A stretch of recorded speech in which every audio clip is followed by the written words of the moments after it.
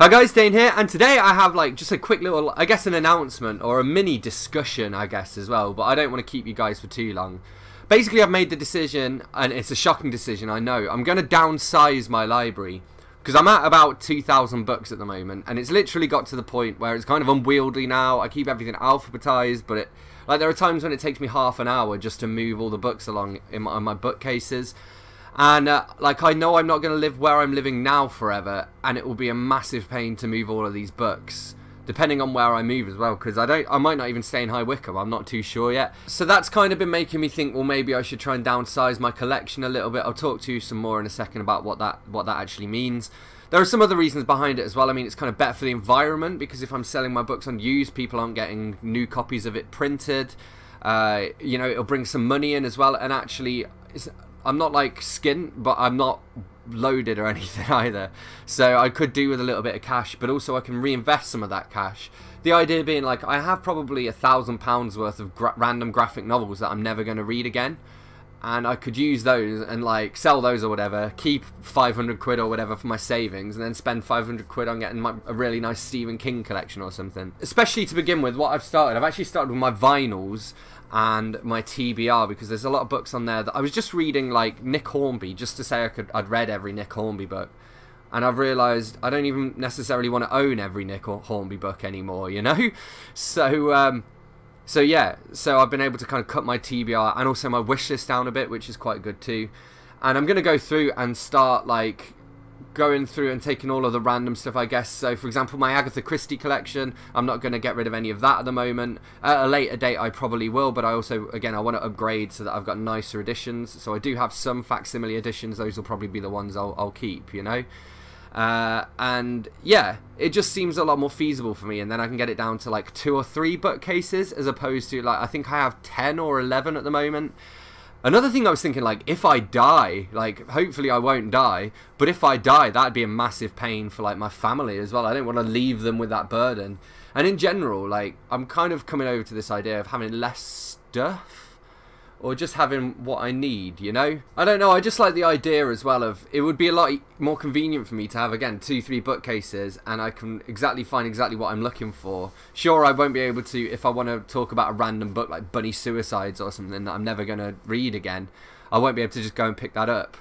But I'll have like nice little displays for my favourite authors and all this stuff, and even like when a friend comes over or whatever, they'll find it easier to look at my books and see what I'm into, because they'll only see my favourites of the collection represented. So there's that. Again, space is an issue too. If I can make some more space, then that's a win for me. Also, then there's the fact that I have my like digital library. So basically, at the moment, I own every book that I've read or that I remember reading. And then I've also reviewed them all on my book blog, and they're all on Goodreads as well. There's even my bookshelf tour videos here on YouTube, which have got like a fairly recent snapshot of my book collection. So I do have these other logs of them as well, you know. So that is the plan, basically. I have an eBay store I will link to below if you guys want to have a look on there. Like, there is some good stuff. Like, there's some random, like, I've already listed some signed books that I just don't want to read. I will probably keep, because there's like 3 of them all by the same author, and the one that I read was really good, but I just don't want to read the other 2. Yeah, and some like nice editions. So like, for example, my nice edition of Persuasion by Jane Austen, which I've not nearly finished, and I'm like, I will be glad to say that I've read it, but also I'll be glad to get rid of it. I don't really want to keep that book, but it is a nice like everyman's library edition, you know. So so yeah, and then hopefully actually because this is going to be a slow process. I don't know, like, I have no immediate plans of moving house or whatever, and again, with like 2,000 books, it's going to take me forever to go through them, and I'll probably still have 400 or 500 at least that I want to keep, you know. But yeah, once I've updated it all, I'll do an updated bookcase tour as well, I guess. So yeah, that is the plan. Let me know in the comments if you've ever had to do anything like this, or if you're thinking about downsizing your own collection. I don't know, you know.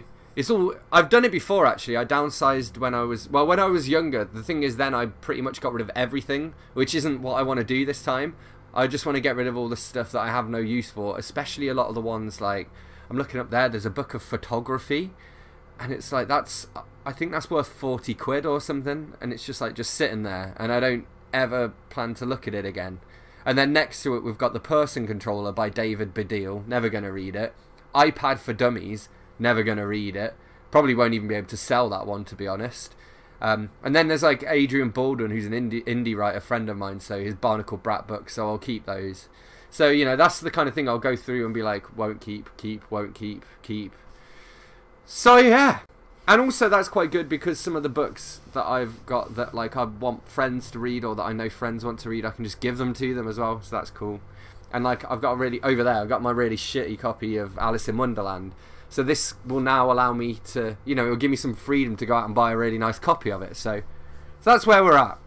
So yeah, anyway, let me know in the comments, you know, your thoughts on this whole debacle or whatever. Hit that like button if you've enjoyed this video. Hit subscribe for more, and I will see you soon for another bookish video. Thanks a lot. Bye-bye.